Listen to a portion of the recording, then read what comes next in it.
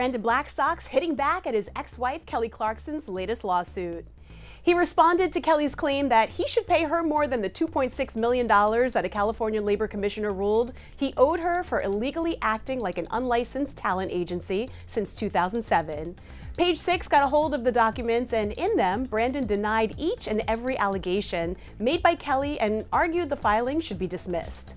The ruling was made in November of 2023, and since Kelly failed to, quote, file a notice of appeal within 10 days from when the decision was made, Brandon and his attorneys claim it's outside of the proper jurisdiction to request more money.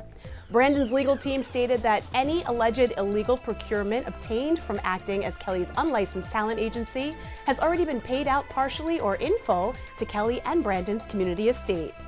The documents claim Kelly's newest lawsuit fails to state facts sufficient enough to require an additional cause of action against Brandon, saying it's barred for failure.